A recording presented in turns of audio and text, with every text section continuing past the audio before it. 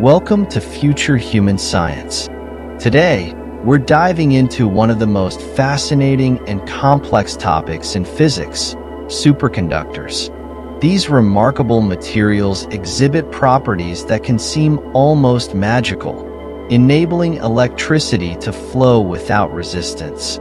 Let's unravel the science behind superconductors and discover what makes them work.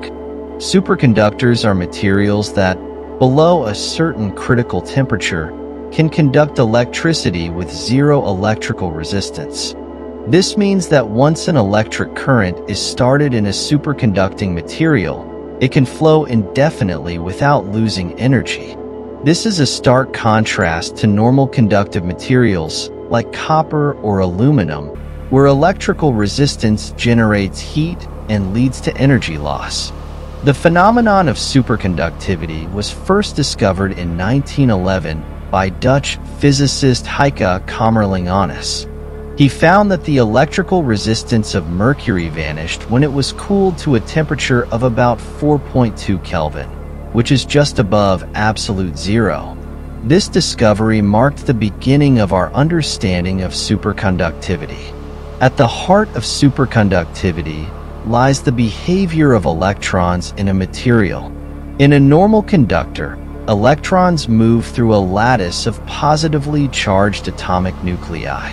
As they move, they scatter off impurities and lattice vibrations, causing resistance. However, in a superconductor, the electrons form pairs known as Cooper pairs. These pairs move through the lattice without scattering, thanks to a unique quantum mechanical effect. The theory that explains this phenomenon is called BCS theory, named after physicists John Bardeen, Leon Cooper, and Robert Schrieffer, who developed it in 1957. According to BCS theory, the formation of Cooper pairs is facilitated by an attractive interaction mediated by lattice vibrations, or phonons.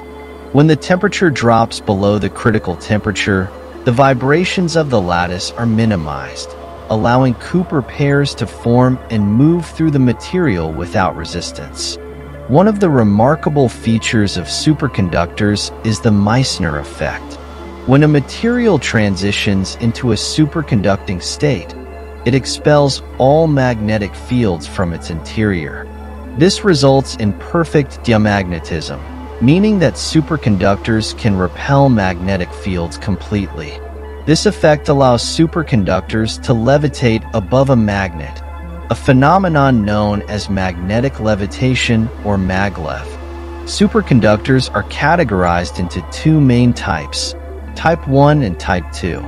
Type 1 superconductors exhibit a complete Meissner effect and can only withstand relatively low magnetic fields before losing their superconducting properties.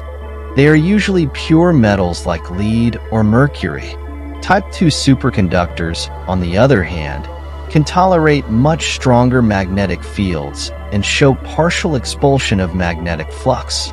These materials include many alloys and high-temperature superconductors like yttrium barium copper oxide. High-temperature superconductors, discovered in the 1980s, operate at temperatures significantly higher than traditional superconductors. While they still require cooling with liquid nitrogen, which is far less expensive than the liquid helium needed for low-temperature superconductors, they have expanded the practical applications of superconductivity. These materials promise to revolutionize various technologies due to their higher operating temperatures. Superconductors have numerous practical applications. In medical imaging, superconducting magnets are used in MRI machines to produce detailed images of the body's interior. In transportation, superconductors enable maglev trains to float above tracks, reducing friction and allowing for incredibly smooth and fast travel. In energy systems, superconducting cables and components can transmit electricity with minimal losses, making power grids more efficient. Despite their potential, the widespread adoption of superconductors faces challenges.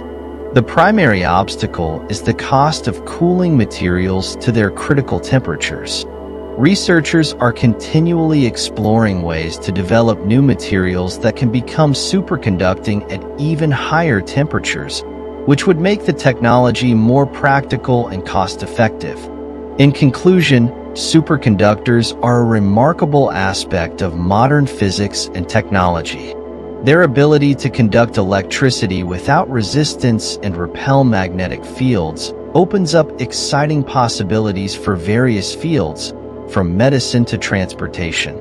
As research continues, we may see even more innovative applications and breakthroughs that harness the extraordinary properties of superconductors.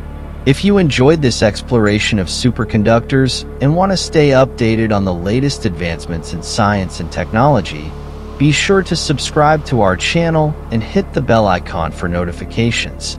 We'd love to hear your thoughts on superconductors. What applications do you find most exciting? Share your comments below. Thank you for joining us on this journey through the world of superconductors. Until next time, stay curious and keep exploring the wonders of science and technology.